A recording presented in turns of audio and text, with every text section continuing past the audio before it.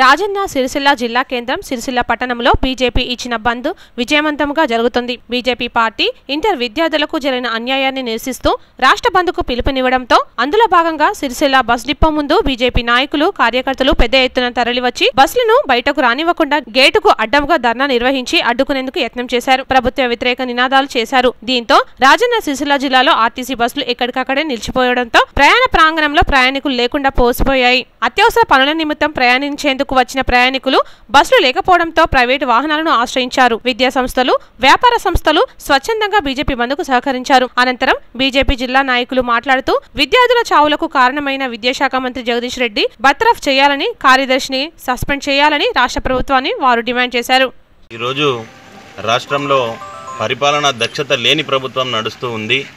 మరి ఇంటర్ బోర్డులో అవకతవకల వలన 21 మంది పిల్లలు ప్రాణాలు కోల్పోతే వారి గురించి మాట్లాడే నాదుడు లేదు, మరి వారి గురించి పట్టించుకునే నాదుడు లేదు.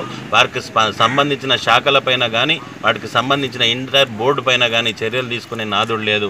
మరి టీఆర్ఎస్ పార్టీకి ఎంతసేపు వాళ్ళ పార్టీ బలోపేతం లేదా అధికార దాహం తప్ప పరిపాలన దక్షత లేని ప్రభుత్వం ఈ రాష్ట్రంలో నడుస్తూ ఉంది.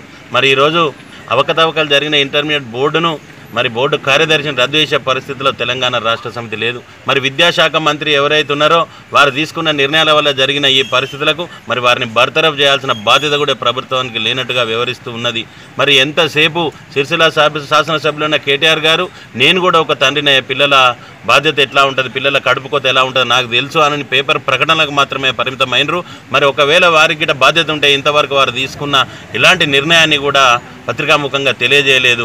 మరి ఏం నిర్ణయం తీసుకున్నదని ప్రజలకు చెప్పలేదు. మరి ఈరోజు జరిగిన ఈ పరిస్థితులకు వ్యతిరేకంగా భారతీయ జనతా పార్టీ యొక్క రాష్ట్ర అధ్యక్షుడు లక్ష్మణ్ గారు చేసిన దీక్షను, నిరవధిక దీక్షను సమాధానం చెప్పలేని పరిస్థితులలో ఈ రాష్ట్ర ప్రభుత్వం దాన్ని విచ్ఛిన్నం చేసి మరి వారిని అరెస్ట్ చేయడం జరిగింది. నేను భారతీయ జనతా పార్టీ పక్షాన ఒకటే కోరుతూ మరి ఈరోజు అన్యాయం జరిగిన పిల్లల భవిష్యత్తు ఏంటి, వాళ్ళ తల్లిదండ్రుల భవిష్యత్తు ఏంటి, ఇక ముందు జరగబోయే అన్యాయానికి పిల్లల భవిష్యత్తు ఏమిటి, వీళ్లకు జరిగిన అన్యాయానికి రాష్ట్ర ప్రభుత్వం బాధ్యత వహిస్తూ ఆ కుటుంబాలకు న్యాయం చేయవలసిందిగా కోరుతూ ఇంటర్ బోర్డులో జరిగినటువంటి అవకతవకలపై సమగ్ర విచారణ జరిపించాలని చెప్పి అర్హత లేనటువంటి గ్లోబరీనా సంస్థకు ఈరోజు పట్టం కట్టి ఏదైతే ఇంటర్ బోర్డులో విద్యార్థుల జీవితాలతో చెలగాటమాడినటువంటి ఆ సంస్థ పైన కఠినమైన చర్యలు తీసుకోవాలని చెప్పి ఆ సంస్థను ప్రోత్సహించినటువంటి బోర్డు కార్యదర్శితో పాటు ఇంటర్ బోర్డులో ఉన్నటువంటి ఉన్నతాధికారులతో పాటు సోయిలైనటువంటి విద్యాశాఖ మంత్రిని కూడా వెంటనే బర్తరఫ్ చేయాలని చెప్పి